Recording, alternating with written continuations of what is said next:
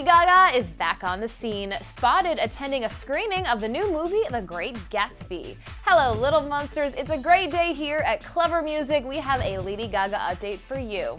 After months of recovering from her hip surgery, Gaga seems to be alive and well. She was spotted in NYC with boyfriend Taylor Kinney and no wheelchair, attending the Cinema Society's screening of The Great Gatsby movie starring Leonardo DiCaprio.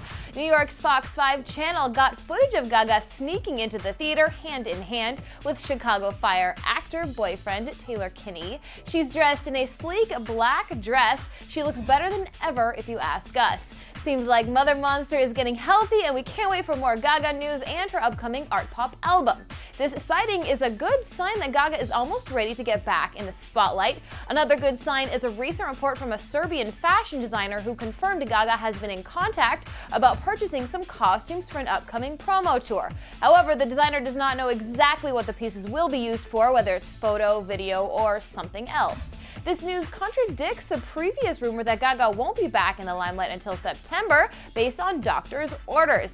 Tell me down in the comments what you think this screening, sighting, and clothing request means. Thanks for watching Clever Music, Little Monsters, and a big shout out to Gaga Doll 6 for helping us out with this story. I'm Misty King. Let's see you soon with more Gaga news.